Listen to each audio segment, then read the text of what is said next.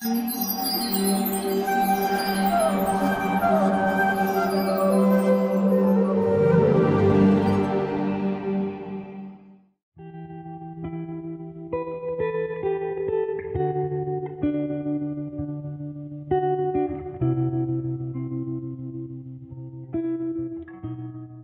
now looking at how to find peace within our chaotic society. Peace. Everywhere in the world, musicians are singing about peace. So many special organizations are talking about peace. And there are so many peace conferences going on everywhere in the world.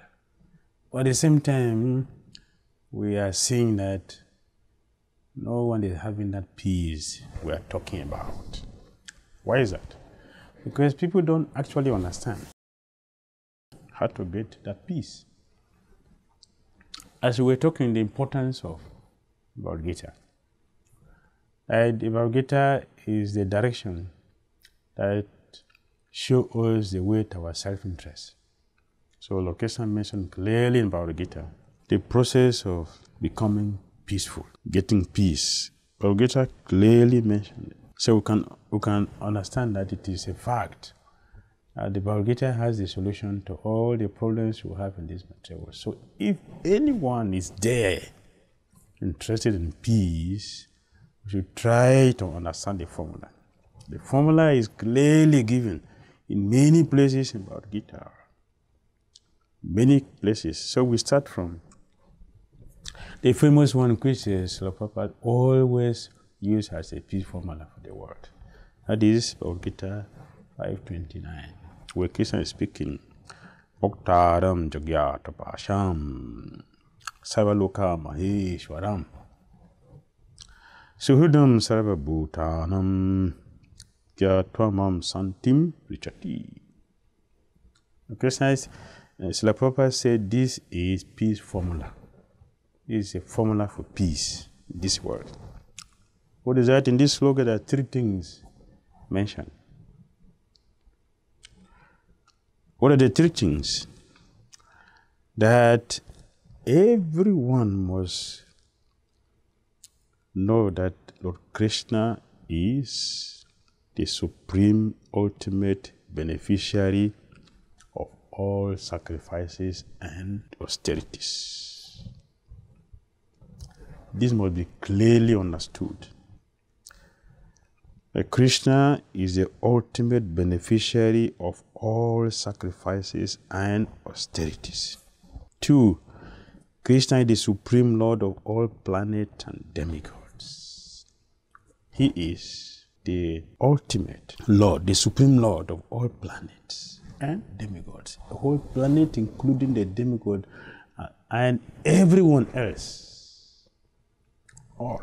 He is the supreme lord, the master of all. And the last thing, and he is a benefactor and well-wisher of all living entities. Here, Krishna didn't say to human beings, he said to all living entities, the embodied souls, all embodied souls are Krishna's part and parcel. So he is our supreme well-wisher. He's our supreme friend. In fact, if there is any meaning to this word, friend, is only Krishna and his pure devotees. Any other person else who uses this word is a cheater. Only Krishna has the right, and his pure devotee has the right to call someone their friend. Why? Because what is the meaning of a friend? A person who is there for you in all situations, all circumstances, at all time. Can anyone say he is or she is like that? No. Death will separate us, even if we pretend to be for some time. If we don't disappoint each other in our relationship, death will take it. But Krishna and Krishna's pure devotees remains eternally our friends. In good time and in bad times. This is a friend. There's so many people who come close to us only when they are favorable material situations. When the situations are not favorable, we don't see them. Even those who are there, maybe philosophically or some circumstances may force us to close a person at a time of difficulty. But when you look deeply into our consciousness, what do we see? We may do these activities with grudge. We may do it inconveniently. We may do it just because of pride, so people see that we are the true friend. So one can only say that Krishna and his true pure devotees are the true friends of the world. Therefore, if we want to get out of our complexities, we want to be peaceful in this material world, it is not into sex. It is not in alcohol. It is not in cigarettes. It is not in eating. It is not even in sleeping. It is not in defending. It is completely out of this. Therefore, peace is not absence of war. That is not. So Bhagavad Gita, when we go to Bhagavad Gita, this is still in Bhagavad Gita. We go to Bhagavad Gita, chapter 2. We are in chapter 5. Now we are going to chapter 2, Bhagavad Gita. Then you go to text 56. Then we'll see what Krishna said. Krishna is saying that one who is not disturbed in mind, even amidst the threefold miseries or elated when there is happiness, who is free from attachment, fear, and anger, is called a sage or steady mind. That is the only person who is peaceful in this world. He is the only person who is peaceful in this world. So peace is not absence of war. Peace is that we have recognized the supreme position of Lord Krishna. We have recognized his position as a beneficiary. He should be the enjoyer of all our activities, our austerities, and sacrifices. And he is the true friend, the friend who will never, for eternity, disappoint us. When one recognizes this, and Prabhupada said, such a fully Krishna conscious person is not at all disturbed, no disturbance, by the onslaught of the threefold miseries. For he accepts all miseries as the mercy of the Lord. This is the process of peace. Thinking himself only worthy of more trouble due to his past misdeeds, and he sees that his miseries, by the grace of the Lord, are minimized to the lowest. This is a person who will be peaceful in this world. No other person without this consciousness will be peaceful in this world. We should take it. A person who is not disturbed in the middle of difficulties. If one is happy when situation is palatable, will be disturbed when situation is not palatable, will not be peaceful. For one who is peaceful is one who is in the middle, not one side. In the middle. In the same chapter 2, text 14, 15, Krishna is talking about a person who is suitable for liberation. Is one who is in the middle of difficulties and happiness, but he is peaceful. That person is qualified to be liberated. And here, in Prabhupada is speaking, the misery is, the threefold misery does not disturb a soul, because now he or she knows that the misery which I am undergoing are due to my sinful activities. This is why we need to study Bhagavad Gita, to understand why we are suffering in this material world. So a person in Krishna consciousness knows this. How does he know? From the teachings of Bhagavad Gita, which is given by a bona fide spiritual master. A bona fide spiritual master having compassion upon the student, disseminate knowledge. So we need a spiritual master in all circumstances. We need to read Bhagavad Gita every day, compulsorily, to have peace, that we can stay in the middle of miseries, will be peaceful. That is a peaceful person. Not a person who is free from difficulties. A person who is happy because there's no difficulties. What will happen when difficulties come? And as far as this material world, no one can stay in this material world without having difficulties. No one. They are innumerable ups and downs. Innumerable. And everyone is helplessly going through all of them. So, how to become peaceful in this situation, how to attain peace is the process, is the knowledge, the teachings of Bhagavad Gita, which is given to us by Krishna, and the spiritual master has to help to explain them. And by living his own perfect life that we can identify with.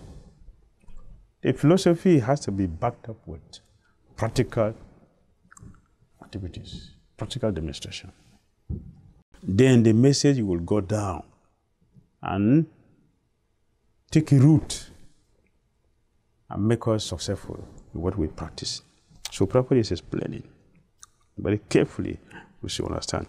Similarly, when he is happy, he gives credit to the Lord, thinking himself only worthy of more trouble due to his past misdeeds. And he sees that his miseries, by the grace of the Lord, are minimized to the lowest. Similarly, when he is happy, he gives credit to the Lord, thinking himself unworthy of the happiness. He realizes that it is due only to the Lord's grace that he is in such a comfortable condition and able to render better service to the Lord. A devotee is thinking, this situation is given to me by the mercy of the Lord for his service. Because if we look very carefully, there are many people who have the same qualifications we have that have no job. Or even have the better qualifications than what we have that have no job. And we have a job. What do we attribute that to? There are many people out there who have better qualifications than what we have. But they have no job and we have a job. What is the reason to that? There are many people there who have all the facilities we have, or even have a better facilities that we have, who are more miserable than us. What is responsible for that? They have better facilities for sense gratification more than what we have. They are more miserable than us. What is responsible for that? We should try to understand. These are the teachings of the Bhagavad Gita. These are the mercy of the spiritual master to reveal this knowledge. So, there's a need to have a spiritual master. There's a need to study Bhagavad Gita if we want peace. If we want peace. There are millions of people there who does not have or who have better health than what we have. And they are more miserable. There are millions of people there. They have better health. They are younger than us. But the frustration they are undergoing is more than what we have. What is responsible for that? We need the teachings of Bhagavad Gita. So the devotee consider, my sufferings are minimized by the mercy of the Lord. Because I'm trying to surrender my life to Krishna. I'm trying to give my life to Krishna. And Krishna is so merciful that although I'm trying, I'm not perfect yet, I'm trying. Still, Krishna is so merciful that He's given me all. He has minimized my suffering because He considers me one of His helpless child. So He minimizes. And also now, I have a better facility. Now it is also His costless mercy, not unqualified. Because I'm making an attempt. Because I'm very kind. That is helping me with the facility. So I can see that it is true the Lord is merciful, because if one undergoes punishment for suffering, it is difficult for conditioned souls to see God in that. So Krishna is balancing the situation so we can appreciate Him and be encouraged to continue. So Krishna gave me a facility for His service. And for the service of the Lord, He is always daring and active and is not influenced by attachment or aversion. Attachment means accepting things for one's own sense gratification, and detachment is the absence of such sensual attachment. But one fixed in Christian consciousness has neither attachment nor detachment, because his life is dedicated in the service of the Lord. Consequently, he is not at all angry even when his attempts are unsuccessful. Success or not success, a Christian conscious person is always steady in his determination. The process for peace we are looking at. We are looking at the process for peace. If we want peace, these are the formula, these are the principles for anyone at all who is there very, very fortunate to become peaceful in this material world. Other than this, we have no other processes of becoming peaceful in this world. Because even the highest person in this material world, Lord Brahma, how peaceful is him. Everyone in this material world. And let us see, Lord Brahma did not go to the mundane school which we have. Lord Brahma does not have the hospitals or the medicine which we have. He in the better, thousands and thousands of times better situation than any one of us. But how happy is Lord Brahma? How happy is him? So our situation should be clearly understood by the means of a spiritual master and studying Bhagavad Gita, so we can know what exactly peace is and how to get this peace. We are repeating, it is not the absence of war. So we still look at Bhagavad Gita 66, the same chapter 66. Lord Krishna is still speaking to us. One who is not connected with the Supreme in Krishna consciousness can have neither transcendental intelligence nor a steady mind. Without which there is no possibility of peace. And how can there be any happiness without peace? When Krishna is speaking, one would never have transcendental intelligence, no peace, if we don't make friendship with Krishna. So the word Nasta Buddha Ayuktasya means Ayukta. We are not connected with Krishna. So for anyone who wants to be peaceful in this world, even in the middle of the threefold miseries, to remain happy and not be disturbed by anything, we need to establish our eternal connection with the Supreme Person of God, Krishna. This is the solution. This is the formula. We must establish our connection with the Supreme. Without which, Krishna is saying, there is no possibility of peace. And how can there be any happiness without peace? If there is no peace, no one can be happy. For anyone to be happy, we need peace. And to be peaceful and happy, we need to establish connection with Krishna. Nasti buddhiri ayuktasya na chayuktasya bhavana. Na chabhavayanta santiri asantasya kuta sukam. Asantasya kuta sukam. Where is the possibility of peace without happiness? It is not possible. So, Prabhupada said, therefore, if one is not in Krishna consciousness, there cannot be final goal of the mind. Disturbance is due to want of an ultimate goal.